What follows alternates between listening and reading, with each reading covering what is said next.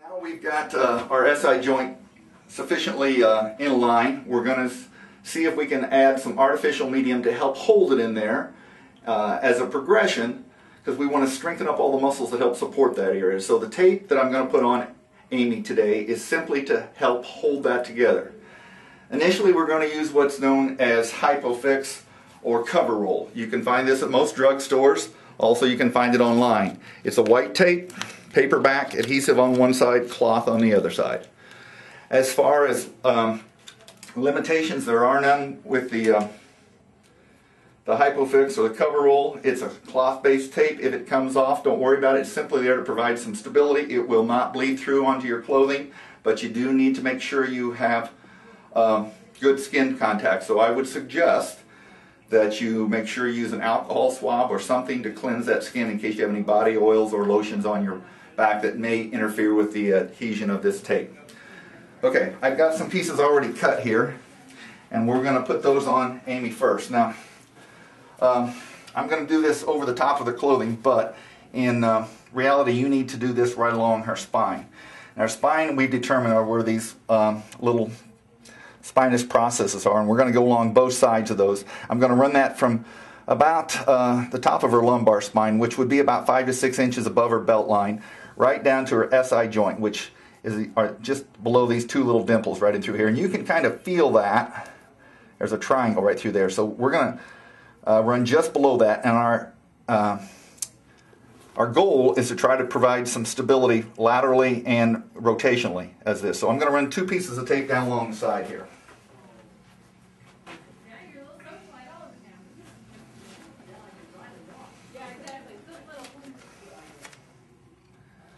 I'm going to anchor at the top, and I'm doing this in a prone position on her stomach because that's going to promote the most neutral alignment of her spine. I don't have any outside interference that's creating any kind of rotation or side-to-side bending. Her feet are hanging off the end of the bed, so we don't have the hips cocked up at all. I'm on the left side of her spine with that one. I'm going to do the same thing on the other side.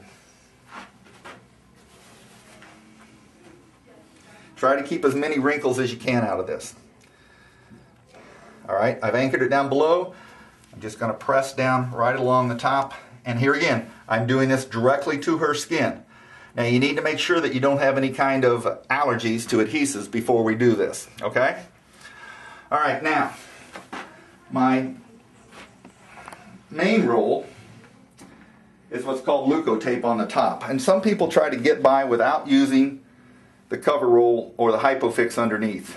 That doesn't work very well because 2 reasons. First of all, your leukotape will not adhere quite as well, and subsequently it'll come off, and also it is very, very sticky. I've had some patients actually lose skin or develop a rash as a result of putting leukotape directly to your skin. So it's important that you have the white tape underneath, brown tape on top.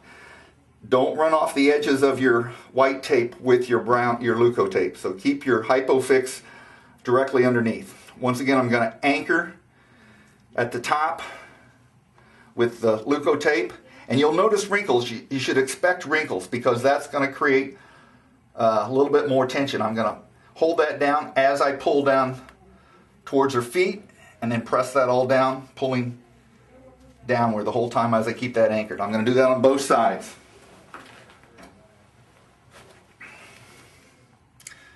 You should have anywhere from 1 inch to 1.5 inches off the end of both sides. Okay, so now I have her aligned for any kind of side-to-side bending. A little bit more fixation there. In Amy's case, we had instability on this left side, so I'm going to work directly over that SI joint. And once again, like I said, you can palpate that. That's a triangle shape right down here at the base of your tailbone.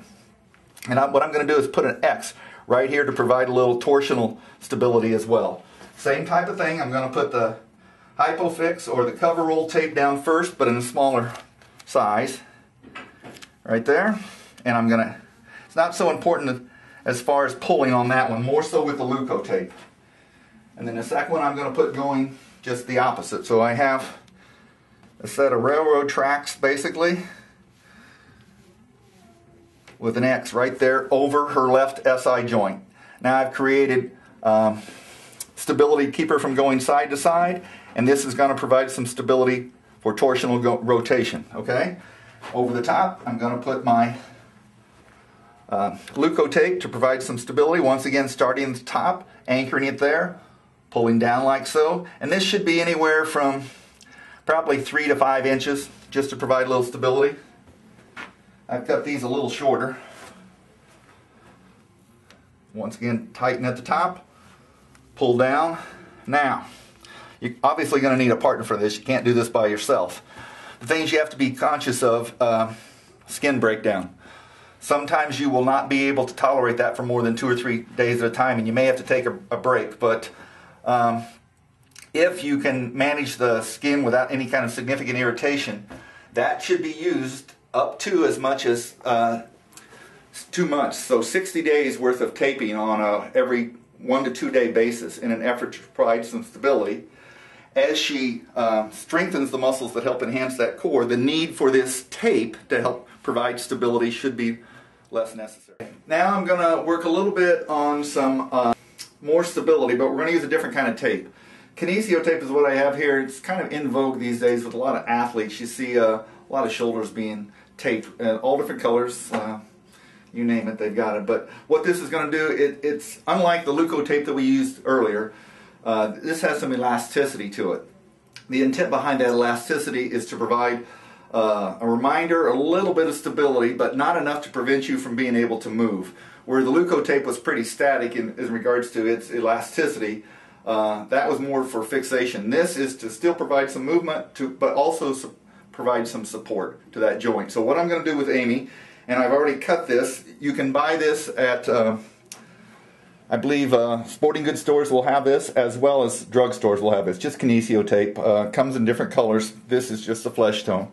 Once again, I'm going to do this over the top of her clothing, but if you're doing this at home, you need to do this directly to skin, okay?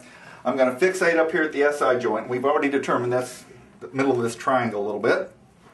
I've made 3 fingers here with a base at the end, and that's the base I'm going to put right here at that SI joint. Now, everyone I've dealt with wants to stretch this out as much as you possibly can. That's not what you want to do. At most, you want to stretch this out about 25% of its capacity, and you'll see what I'm talking about here as I pull this white paper backing off. Now, there's no tension whatsoever as I do that, just enough to get it to stick, but I'm going to bring that up. Now, by elasticity, if that's 100%, I've stretched that out as much as I possibly can. By 25%, I'm going to back that all the way off and just take it about 1/4 of its optimal length there. And I'm going to do the same thing with each finger, and I'm going to fan those out. There are a variety of muscles throughout this buttocks that provide some stability to this SI joint.